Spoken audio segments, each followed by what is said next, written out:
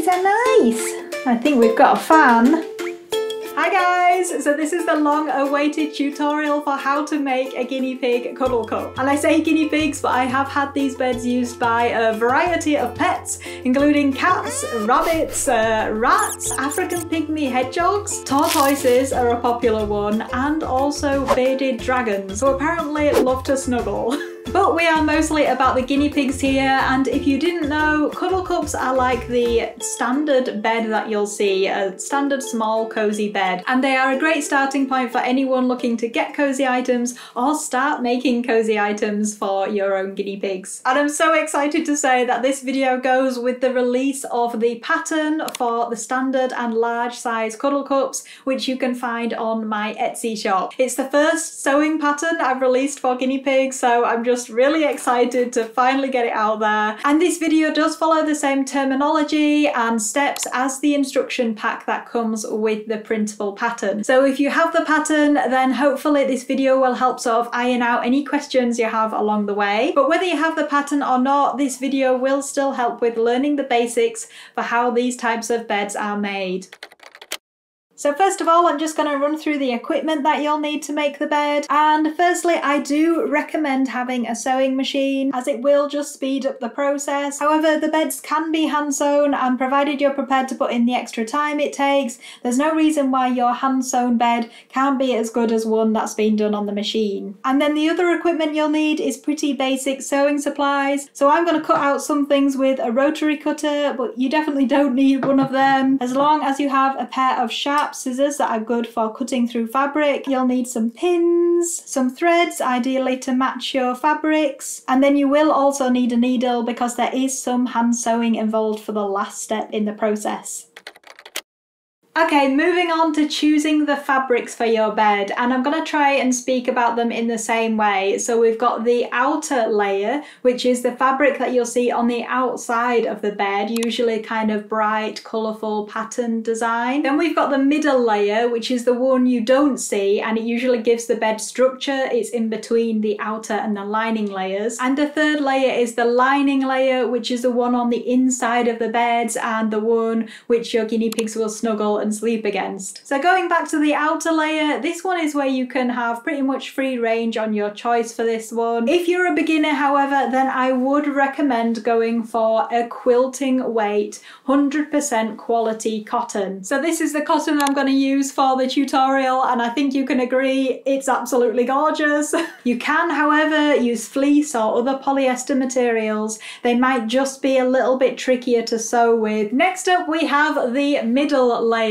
So as I said, this is the one that you don't see, and it's on the inside of the bed, and it gives the bed structure. And you can use foam and maybe some other materials for this. However, I really do recommend using polyester batting, or sometimes called polyester wadding. And it comes in various thicknesses from 2 ounces right the way up to 14 ounces. The 14-ounce one can be like 3 or 4 centimeters thick. This is about 1.5 centimeters thick, and I think it's maybe 4 or 6 ounce. I'd probably go for 6 ounce maybe if you're starting out, because a thinner one will be easier to sew and it will still give you a nice sturdy shape to your bed. I'll be using the 6 ounce for the bottom of the bed, but for the sides I'll be using 14 ounce because my sewing machine is pretty indestructible. It deals with anything, so I do like to use the thickest wadding. And last but not least, we have the lining material. So I would recommend fleece for this, and fleece would be the kind of turn to fabric because it is nice and snuggly. Fleece is also something that wicks away moisture, so using the same idea that we do for the cage liners, we want the material that your guinea pigs are sitting on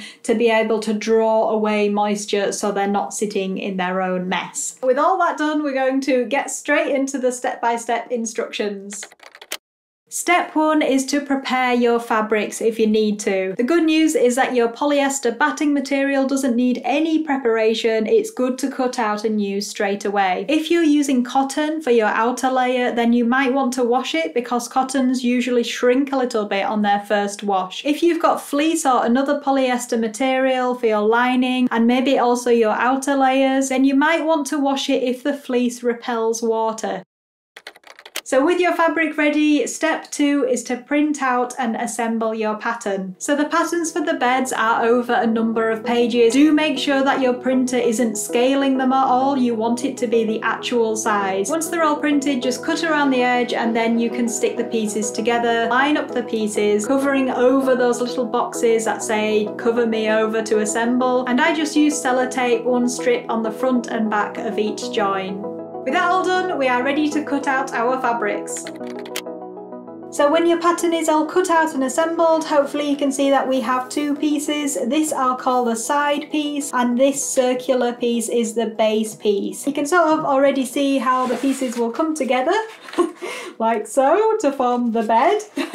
And you can see that this is the top edge of the side piece where the dip is, where your piggies will climb in and out of. And step 3 is to cut out our fabric. So we will have a total of 6 pieces, 3 pieces for the side section, that's 1 outer, 1 middle and 1 liner layer, and the same 3 for the base layer. So again, that's 1 outer, 1 middle and 1 liner layer. And all you need to do for cutting out your fabrics is simply lay your pattern on top of the fabric, make sure it's not shifting or bunched up underneath anywhere, and then just pin around the edge. It can be a little bit tricky, especially if you're printed on normal paper, but try to take care as you put the pins in and not move the fabric too much underneath the pattern. Once it's all pinned, just cut around it with your fabric scissors. And we'll catch up once you've got all 6 pieces cut out.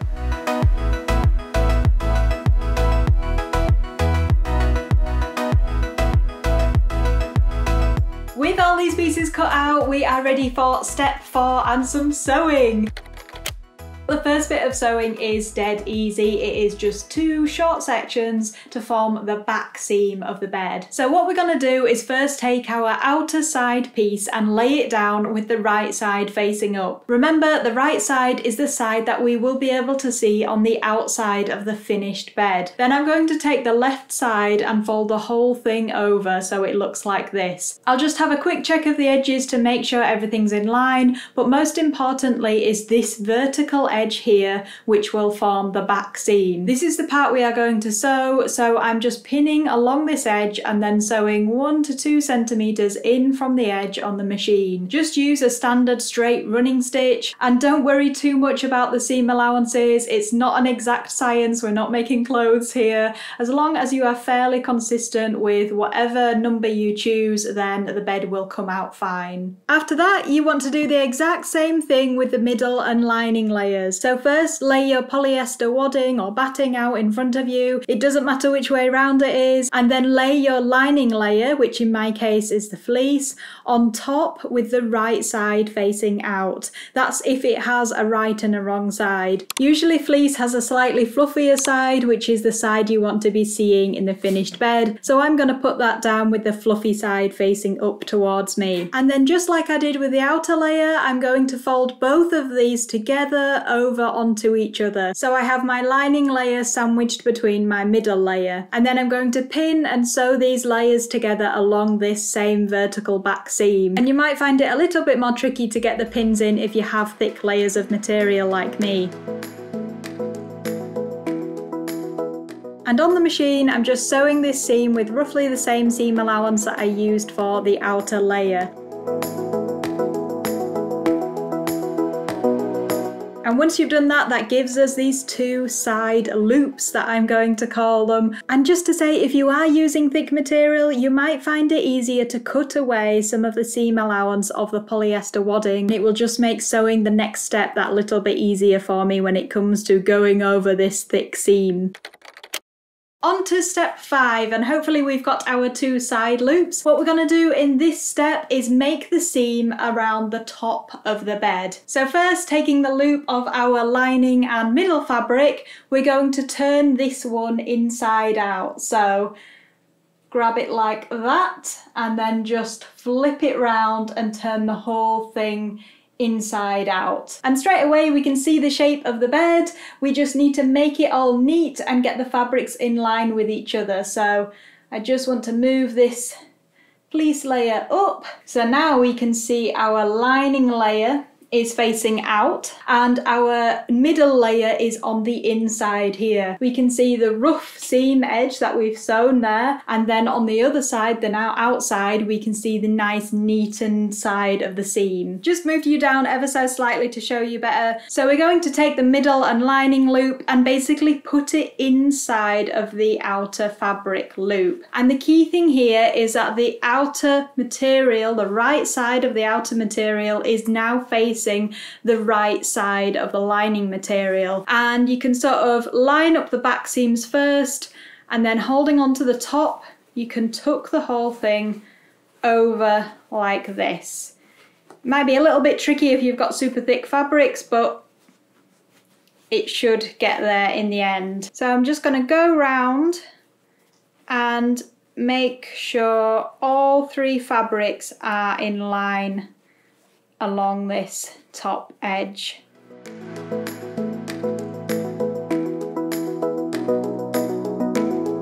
So we should have something like this. And I'm now going to pin all the way around the edge, and then I'm going to sew around the edge on the machine too. And sewing around bits like this, especially when you have thick fabrics, isn't always easy. But if you are just starting out on the machine and you're finding it difficult, then I suggest going very slowly and just doing it in short 1 or 2 centimeter sections. More so when you get around to doing the curved bits, just take it slowly and carefully. And also keep the pins in place until the last minute. If you start pulling them out too early, then the fabrics are going to shift around, but if you leave them in until the needle is almost going to hit them, then you have much more control and you're able to keep the fabrics together much better.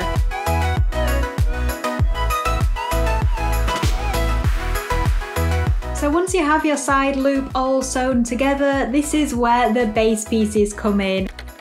And step 6 is sewing the middle and lining layer base pieces onto the corresponding layers of the side loop. So first of all, lay your middle layer base piece out in front of you, and then lay your lining layer base piece on top of it with the right side facing out towards you. Then put those to one side for a minute whilst on the loop we turn the whole thing inside out and upside down. So you've now got the dip on the bottom and you've got the flat edge on the top. So your layers might also separate a bit at this point, which is exactly what we want. Just make sure that your outer layer is sort of tucked down away from your lining layer for this step. Back to the base pieces, and I like to just put in 4 pins to help these 2 layers stay together so that they don't fall apart when we're trying to pin them to the side piece.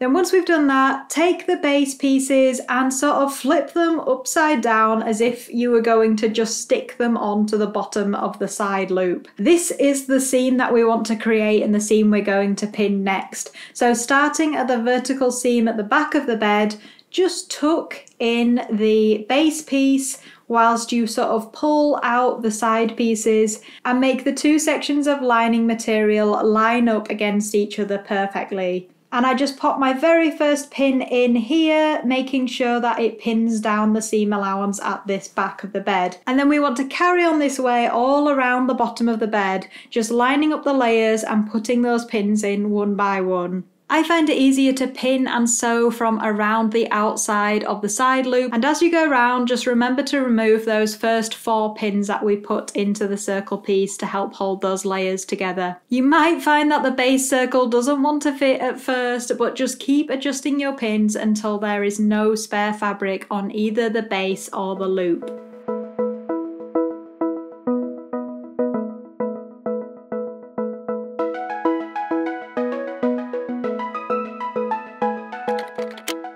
Moving on to step 7, and this is basically the same as step 6, except we are sewing the base of the outer layer to the outer layer side piece. And importantly, we don't sew all the way around. We need to leave a gap so that we can turn everything inside out and see our finished bed. Just take your outer base piece and with the right sides facing each other, start pinning it to the side piece. And again, I find it easier to pin from the outside of the side piece in like this. place. When you are ready to sew, start from around 5 centimeters or 2 inches left of the vertical back seam and go all the way around, but make sure you leave that gap of about 8 to 10 centimeters or 3 to 4 inches. Okay, so at this stage our bed is really taking shape and it actually looks recognisable as a bed, and this is where we get on to step 8, which is a really simple step, no sewing involved at all, and all we have to do is turn the entire thing inside out through the hole that we left in the previous step. This is really the most exciting step because you get to see almost your finished product at the end of it. So I'm going to turn mine inside out now and we'll see what it looks like.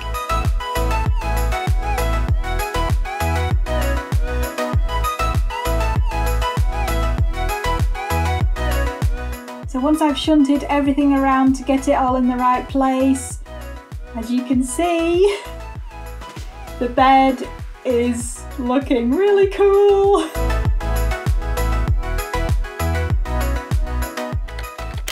And our last step is just a little bit of hand sewing to get this hole stitched up. And if you remember, this is where the sewing needle comes in that I mentioned in the equipment list at the beginning. So first we want to pin the two sides together as if they had been done on the machine. So try and keep an even amount of seam allowance tucked inside the seam, and 2 or 3 pins should do it.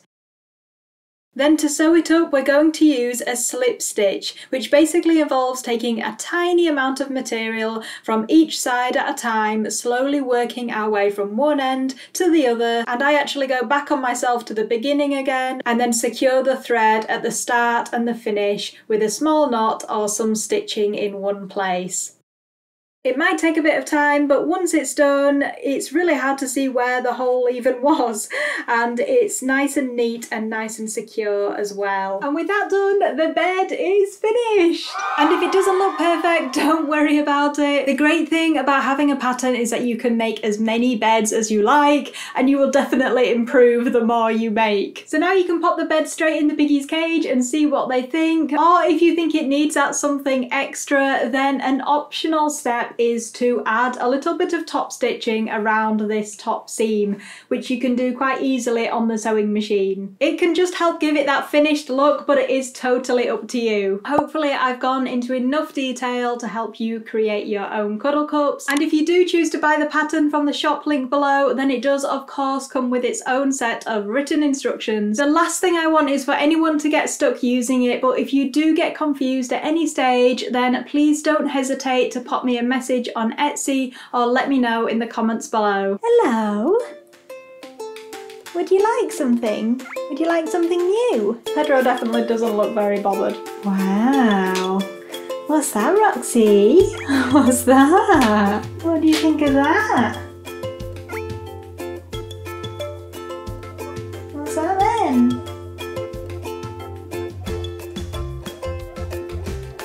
He's going for it. Do you fit? I think you fit, don't you?